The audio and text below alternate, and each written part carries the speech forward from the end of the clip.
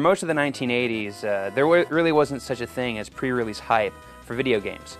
That was until Super Mario Bros. 3 came out. When it came out in the United States, it carried a really strong print TV advertising campaign, but it also carried The Wizard, a motion picture that basically existed as an advertisement for Super Mario Bros. 3. It was a lot of manufactured hype, but it turned out to all be totally legit and worthwhile because Super Mario Bros. 3 is probably one of the greatest platformers ever made.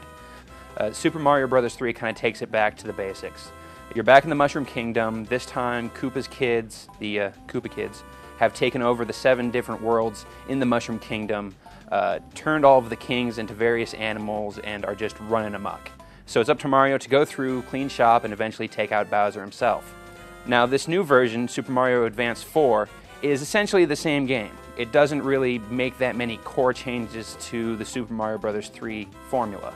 The differences that it does make are primarily superficial. They bump up the graphics a bit so that you have some parallax scrolling in the background. Character sprites have better color depth. The whole thing just looks better. It's a better looking game than the original was. The sound has been improved to take full advantage of the Game Boy Advance's synthesizing capabilities. But they've also done like they've done in previous Super Mario Advance games and added in little voice samples for Mario when he dies or picks up a power-up or something like that.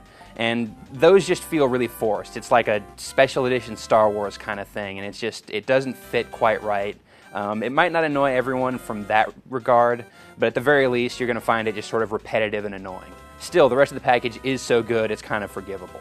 They've also made some other kind of small, weird changes to the whole formula. Really only veteran Super Mario Bros. 3 fans are going to notice this, but in certain spots, you'll notice that they've put a few extra coins in a corner, or maybe there's an extra block that'll keep you from falling off so easily.